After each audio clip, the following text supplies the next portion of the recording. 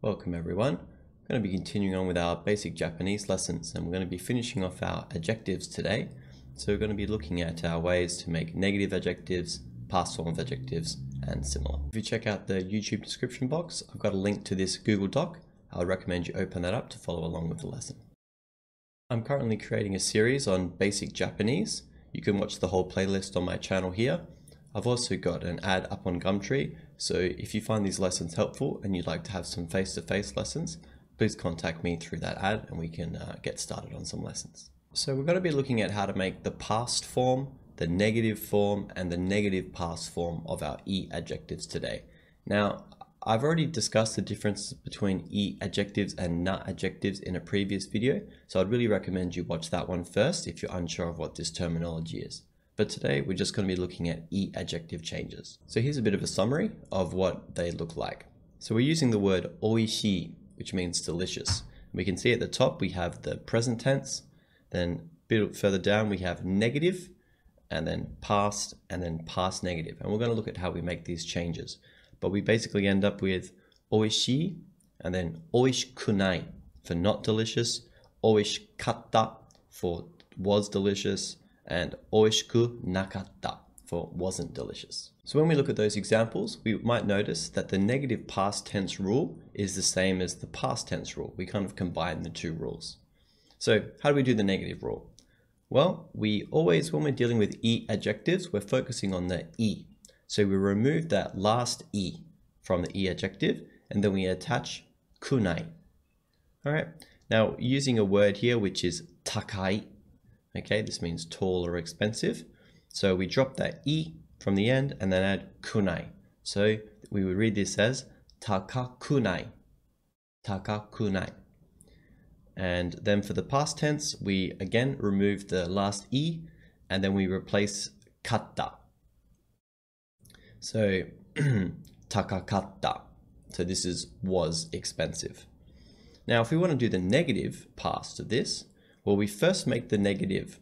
So we go takakunai for our negative.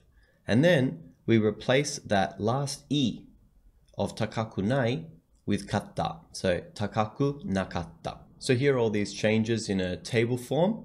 So we see we have takai, takakunai, takakatta, takakunakatta. And we can do this with any E adjective we wish. So let's do this with a different example, and we'll use oishii, the one we had at the beginning. So going from top left to top right to bottom left to bottom right, we would have oishii, oishikunai, oishikatta, oishikunakatta.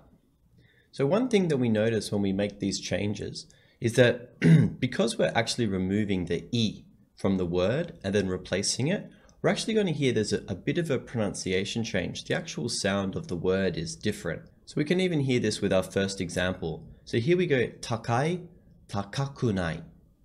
Takai, takakunai. We hear that the word sounds slightly different. All right, we're not saying takai kunai. All right, that middle E sound is just gone, right? Because we've dropped the E. Now think about another word that we could use. For example, omoshiroi. Omoshiroi. All right, this word means interesting.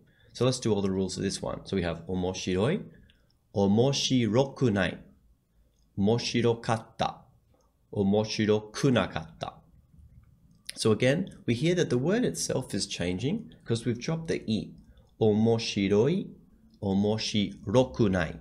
All right, a lot of people, when they're learning this rule for the first time, they'll often say omoshiroi kunai, but we can't say this, all right? That middle E sound has been dropped.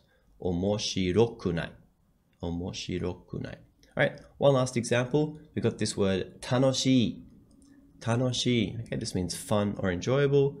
So we have tanoshii for our positive form, tanoshikunai, tanoshikatta, tanoshiku nakatta. Okay, that about wraps it up for our E adjectives. So we're going to be continuing on with looking at our different conjugation forms for na adjectives and nouns in our next video. Thanks so much for watching. Please leave a like if you enjoyed this, subscribe to the channel so you don't miss any future videos. Thanks again.